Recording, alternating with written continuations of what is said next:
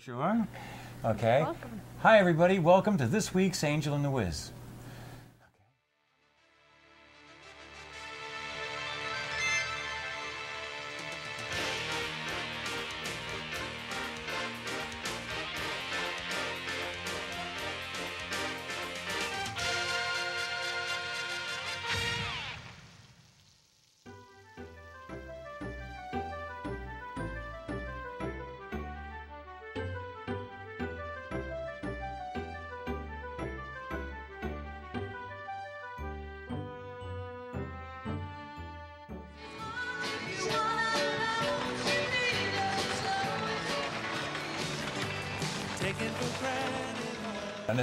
How are you? Good. How are you? I'm fine, thank you. I've been waiting for it. I've been looking for this Yes. because this is the beginning of a new season for us. Excellent. And yes, and new shows and new topics and everything. But one thing before we go any further, there's one thing I have to do. There is a young lady, and I believe her name is Ruth. I hope I got this right. Who was way above and beyond the call of duty. She works in Manhattan Neighborhood Network. I called in. I was away. I was in Florida. And I called in, and I had a problem. She returned my call in about 2 hours. This was at night. She helped me. She solved my problem. That's great staffing, okay? So, Ruth, I want to thank you. Thank you, Ruth. Yes, okay? That was a great thing to do. And I really, really appreciate it. And it was way above and beyond the call of duty.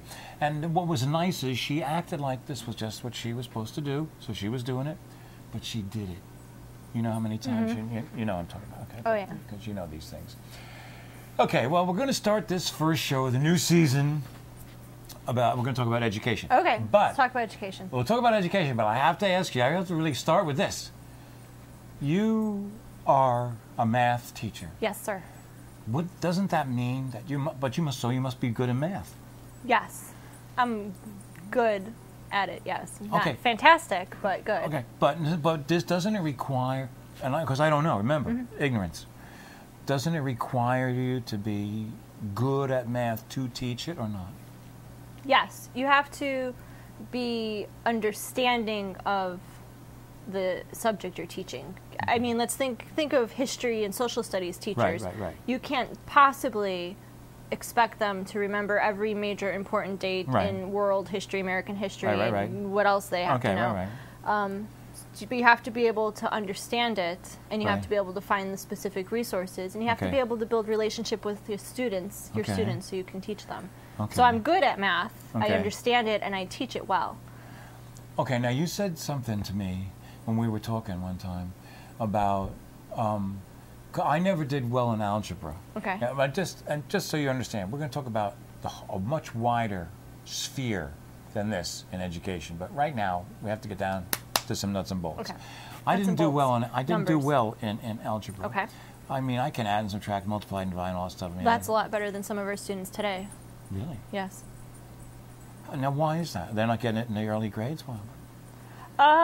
Or is it a lack of parent helping out and being involved? Both. Okay. I think teachers are with the new initiative, and those of you who follow President Obama's education plan, the race to the top standards and things like that, He's my favorite. Sorry. I'm sorry. We'll talk a little bit later about Rick Scott then too. But the push is to have students understand more concepts and understand a lot about key concepts at earlier ages. Okay. So maybe they'll focus on a couple of standards, what we refer to in the education field as standards, and we'll focus on maybe 5 or 6 key big ideas or big standards in first grade and second grade, and then we expand upon those and add maybe a couple more and focus on those. What is happening is technology is huge, so teachers are introducing technology into the classrooms earlier, which is good, but students are losing that opportunity to do basic math functions such as add, subtract, multiply, and divide single digits, up 1 through 12, 0 through 12. And why? Because they use calculators? Because they use calculators. In little schools? I have high school students. A teacher was telling me yesterday how one of her students said didn't believe her when she said 2 times 4 is 8. He was insistent that 2 times 4 equals 6. He was adding. And had to get his calculator. That's not good. Yes. That's not good. How can kids like that go through life? I mean, they're going to run into a brick wall someplace. Right. Yes. Well, we can't have that. No. Okay, so at some point, you were good at math in school, and at some point you decided to go into teaching math? You want the real story? Well, give me. Or do you want what's going to make the parents out there feel very comfortable with their child's education? No, well, I think they have to be more involved anyway. They do. Okay. They do. So what are you trying to tell me? You threw snake eyes and you had to go teach? No, I was a very, very good student and I knew at a young age that I wanted to be a teacher. Oh, okay. I knew what specifically I was going to teach was yet to be determined. Okay. And when I got to college and I researched, and I knew I wanted to teach high school. I wanted to be a high school teacher. I just didn't know what subject. So when I got to college and I was looking at the course load for high school teachers, and I went through the English, and then I realized I don't really want to grade essays. And I like to read books for fun, not for analysis. So that scratched out English. Okay. Social studies, not really good at memorizing those dates. And sometimes, as much as history shaped who we are, sometimes I'm just, it's boring. It's boring. Okay. So scratch off the social studies. Okay, great. Then I went to science, and I hate dissecting things. Yeah, I don't blame you. So me too. Scratched off science. Okay. Not good at foreign languages. There went that. Okay. Not athletically developed in any way. I never played on an organized team. Right. Scratch that off. And so when you looked at what was left to teach at the high school level, it was math. And I was good at math. Yeah, and I was and I was good at math. I understood it. I understand it. So here I come, and I had Miss McNamara, who's not... She must have been a good teacher if you remember her name. Or she must have made an impact on your life if you remember her name. Really? Yes. I remember that it was a horrible class. I couldn't grasp it. And I think I also had a lot of kids in the class who I'm going to be careful because this was a long time ago. Okay. But I just remember that I couldn't get it.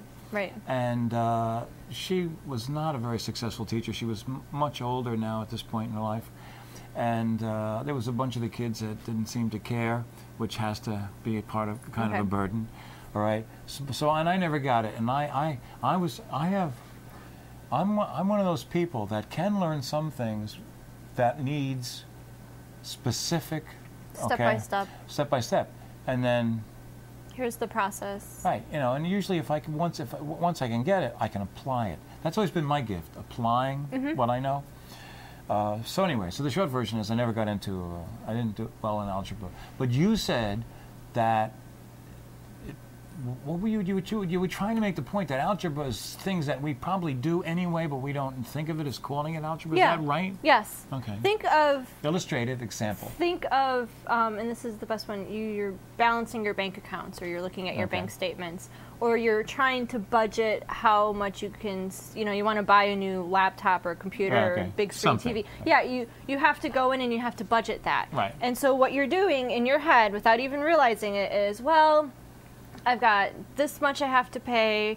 I make this much money. I have to pay this car insurance, this car loan, this electric bill, this bill, and then I have to make sure I save this much. So how much can I actually put aside? So you have it, and so when you get down to it, those algebra skills where you learned A plus B plus C equals, you're using that. You have those unknown variables that, how much can I save each month based on this information? That's the algebra.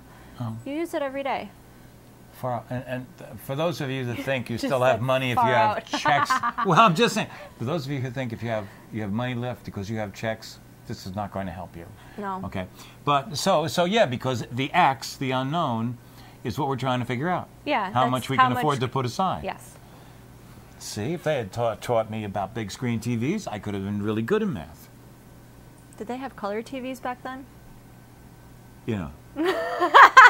That's kind of really not called for, When I started watching TV, it was a little 13-inch TV, and I sat right in front of it, and I watched people like Howdy Doody and Kukla Fran and Ollie, who you don't even know who they are. That's how old it is. My mom used to have a black and white TV in the kitchen. We'd watch the news every morning in Chicago. Yeah, right. But that was, 1980s. Yeah, but that was the black and white in the kitchen. You probably had a color one in the other room. Yeah. See, when I started, they didn't have all you had was color. a little black and white. All they had was a little black and white TV, and it was little and small, too, 13 inches. But I was very happy to have it. I could watch the kids shows, okay? The Howdy Doodies. The Howdy Doodies and stuff like that. That you can go ahead and make fun of, but that's all right. I don't mind. When you get to my age, it's classic TV. Listen, I had no idea I was ever going to live this long.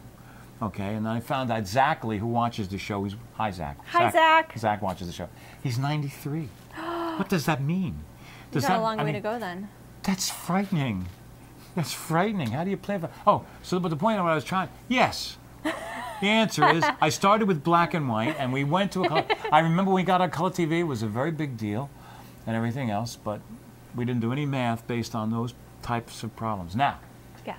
Why are we talking about education? Because Miss Tinkerbell over here showed me one time when we were talking something that I did not know, and it's important that you know, and I even pulled it out and used it on some people when they were listening to comments being made.